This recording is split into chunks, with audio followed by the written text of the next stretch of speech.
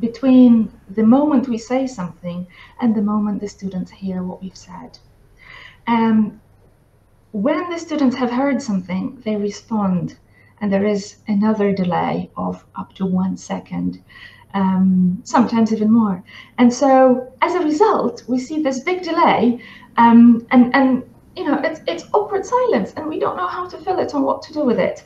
And I tell my students about this, and I say, I'm not ignoring you, and I know you're not ignoring me. Let's make sure that we keep this in mind, and we know that we're not being unfriendly towards each other. This is when eye contact helps a lot more. If you're working online, it's also very important to monitor. And here at our school, we have developed a system which I'm sure a lot of you already know, but I'm going to share it anyway. So what we do is we use Google Drive to share quite a lot of the information with the students. And so for every student has their own file on Google Drive, and they have the link and they can access it at any time, and they can work with them. So what happens in a lesson is I say, can you please go to your files? And they follow the link. You'll get the link and you'll be able to see it later. You'll get the link after the webinar with my slides. And so the students go into their files and they start working with the text. The task you see on the screen is, this is a text with gaps, and the students have to look at the blue words and find the synonyms from the words in red. So basically, you know, matching the words. I want to know where my students are in the task. So what I do is, on my computer, I open every student's file and I go and see where they are in the task. And I'll show you how it works. I'm gonna share my screen. Okay. Let's see. All right. So here we are. This is my Google Drive, and this is the folder with a lesson for my students. Okay. So I go into one of the students' files, and I work with this. Yeah.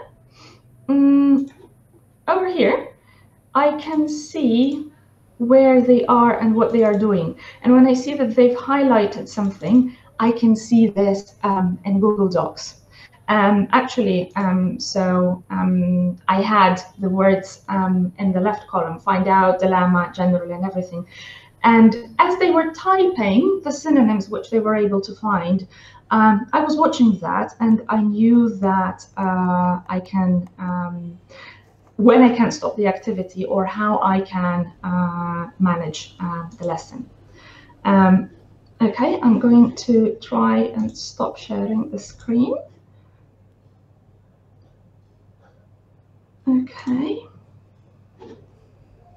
All right.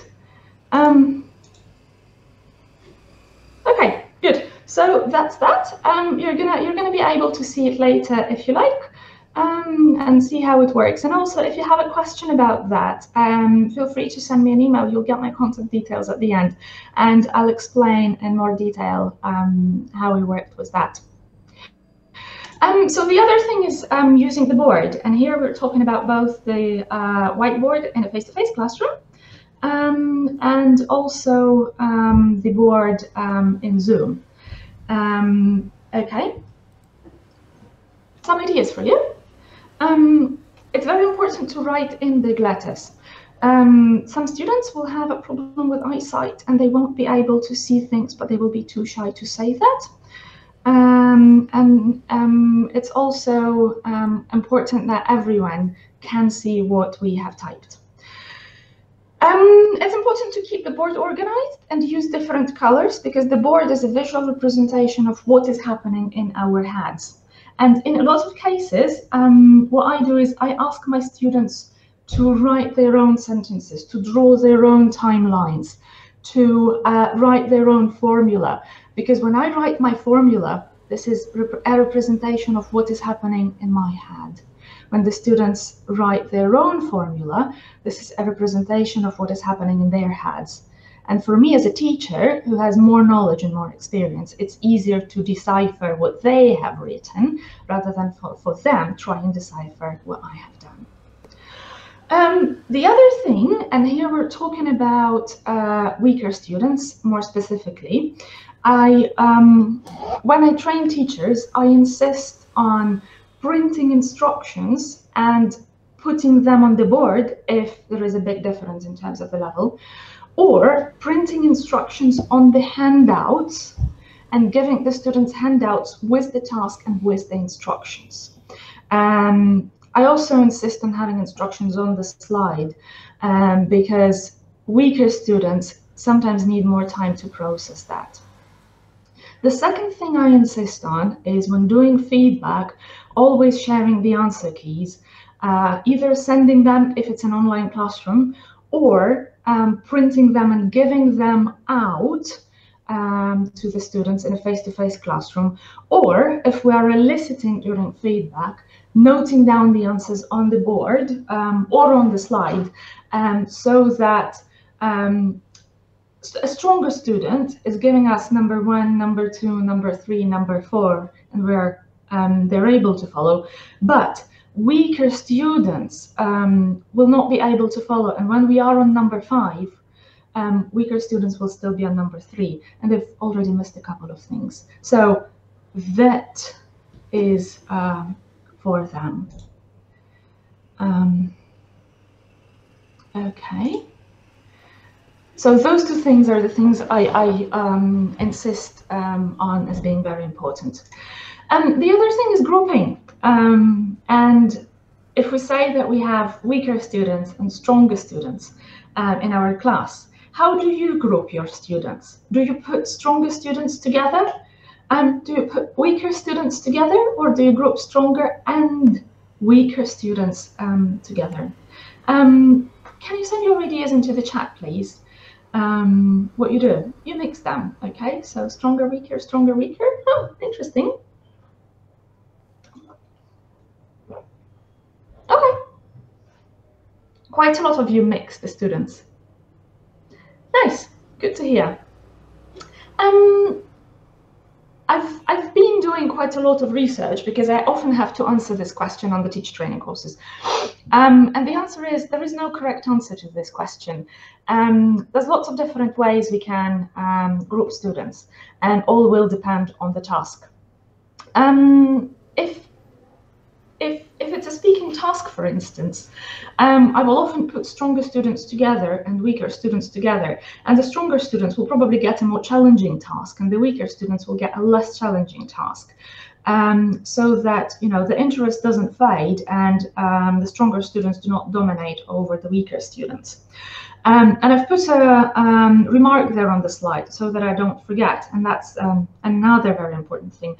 Weaker students are more likely to participate in small groups because when they're working in a pair, they have no choice, they have to say something. When they're working in a bigger group, they can avoid having to say something.